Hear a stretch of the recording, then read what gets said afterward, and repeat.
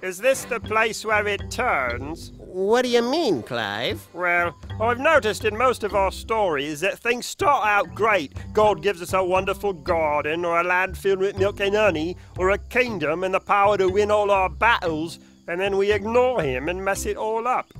Now that you mention it, I've noticed that too. So does that happen to King Solomon, too? Good observation, fellas. Well, all that wealth and all that fame can have an effect on a guy. King Solomon spent 7 years building a house for God, then spent 13 years building an even bigger house for himself. That's a bad sign. He even built a big palace just for his favorite wife. Wait, favorite wife? He had more than one? It was common back then for kings to show how rich they were by having lots of wives. How many did he have? 2? More than that. 2.5?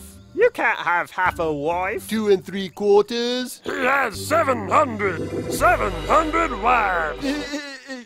700? That's a lot of wives. Yep, way more than he needed. First Kings also says he had 40,000 stalls for his horses. Way more than he needed. And that was a problem because God's law specifically said that kings of Israel weren't supposed to collect more horses than they needed. Yet that's exactly what Solomon was doing. But it gets worse.